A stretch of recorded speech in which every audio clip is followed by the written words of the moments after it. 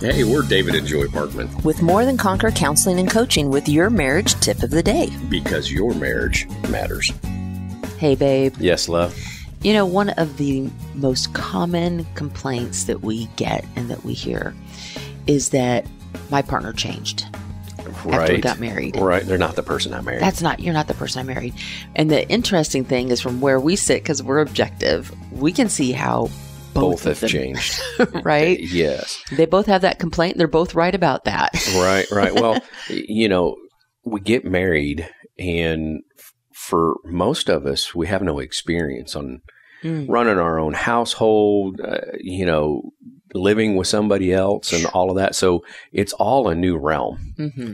And we're all trying to figure out how to be in that realm. Mm-hmm. And of course, we're acting and behaving different. Yeah, we both are. It's just the reality. But instead, we personalize that and we get mad and think either I've heard people say, well, I broke him. Or, he's not who or she's not who. Mm-hmm. And the reality is, no, they are exactly who you married. They're just trying to figure things out just like you're trying to figure things out. Exactly. And it is a little bit of a shock to the system that we get married in this idealistic place outside of the realities of life, idealizing what this hoped for future is going to look like. Right. And then we get in the thick of it with all the stressors of life and in our weaknesses. We fall in love in our strengths, and then we start doing life in our weaknesses. And doing life in our weaknesses is scary for both of us, and it may not put us in the best of moods. But if we can start to look at the fact that not only do we both have weaknesses, we both have strengths. Yeah, right. And if we can discover how your strengths complement my weaknesses.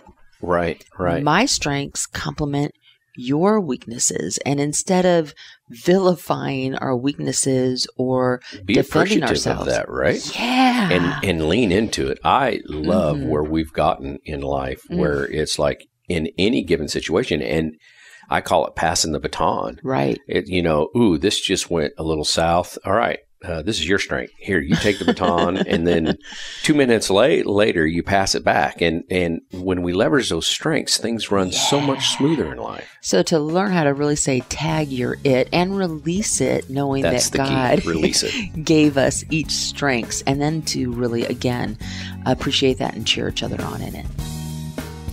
Our passion is helping couples create a life and relationship they love. So if you want more connection, more intimacy, more unity, more peace, we may be reached by phone and text at 417-592-2885 to see how you can have more.